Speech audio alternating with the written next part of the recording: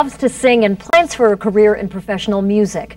All that, even though he lost his sight as a baby. NBC 17 entertainment reporter Larry Pickett brings us an exclusive interview with this musical prodigy.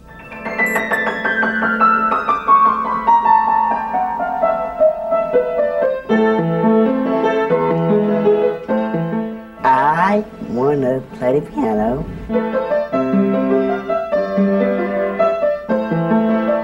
Gospel, rap, rock and roll.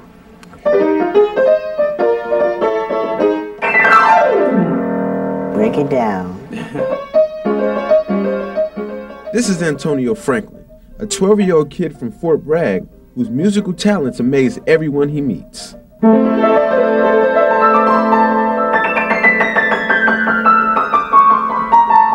It took me a long time to really realize what he had, and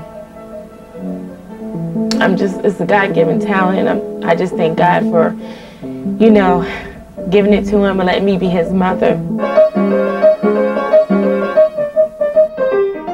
Tony lost his sight as a result of 2 months of oxygen in his incubator, but that won't slow him down. Although he can't see, his vision of music is crystal clear.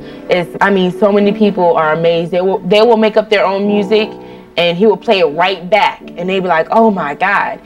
It's like he is playing that back.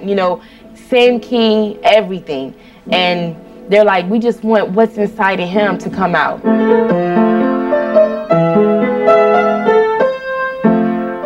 His mom said that when Tony was a baby, he would crawl up to the speakers in the living room and press his ears against it.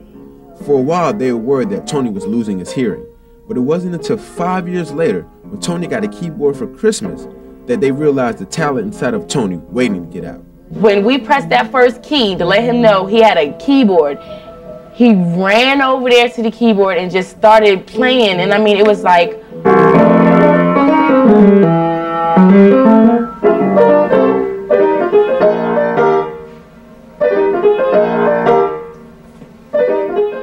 I don't ever want him to leave, but I know one day I'm not going to be here. So, I'm preparing him the right way, bringing him up the right way, so he know who to turn to when I'm not there.